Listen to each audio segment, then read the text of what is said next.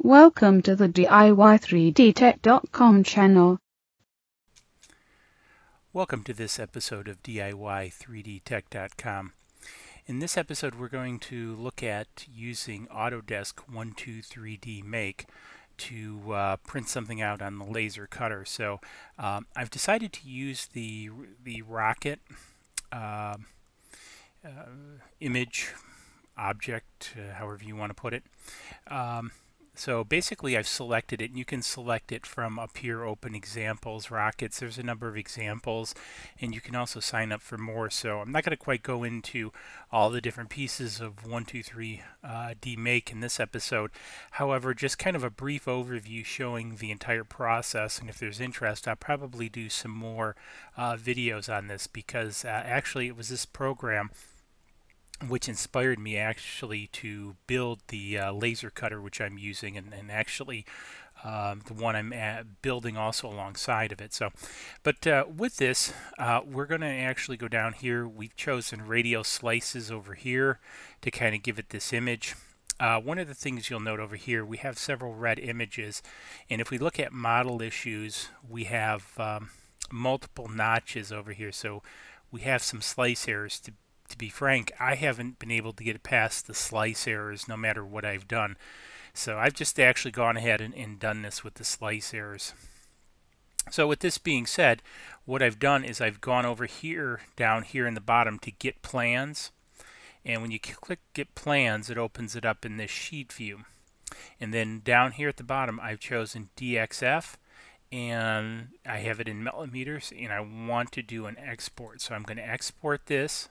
And then I've already done this once before, but I'm going to do rocket, DXF, do save. I'm going to replace it since it's existing. Now what I need to do next is convert this DXF into a series of cut paths. To do this, what I'm going to do is I'm going to open up Vectrix Cut 2D, and I have an 8.5 by 11 sheet of paper here. And then basically what I'm going to do is I'm going to import the DXF file. So you see here we have rocket DXF. So we're going to click on it. We're going to open it, and then boom, we have it. So you'll notice a couple of different things. So let's click somewhere so we see this. So there's writing in here, then there's the object itself. So we're going to focus on the object itself and not the writing. So basically what we're going to do is we're going to click on the first object, and you see it's selected because of the line. Now we're going to hold down the shift key, and we're going to select the other objects. Now notice I am not selecting any of the words, just the objects that I want to cut out.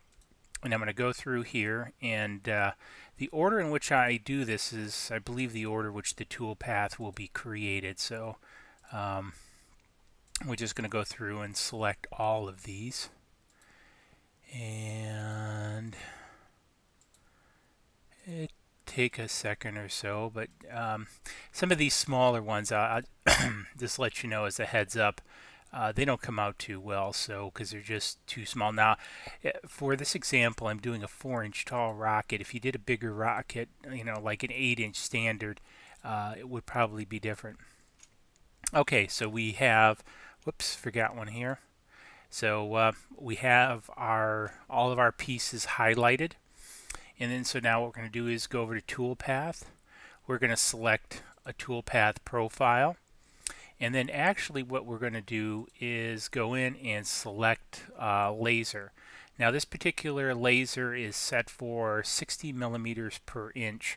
You see I also have a 30 here for cutting heavier material, and I'll go over that in a different video. But for right now we're going to select this laser. And you see here, feed rate is 60 millimeters per minute. Cut diameter is 0.1. Now I've kind of gone over this with the pre-processor stuff because we are in the, sorry, not pre-processor, post-processor. I've covered this in another video which I've uploaded, so I'd suggest looking at that to find out more about this. So again, we're going to select the path. Now sometimes it gets a little bit quirky now and closes the window. So we can go back and we can rename this. You don't have to do this, but just good habit.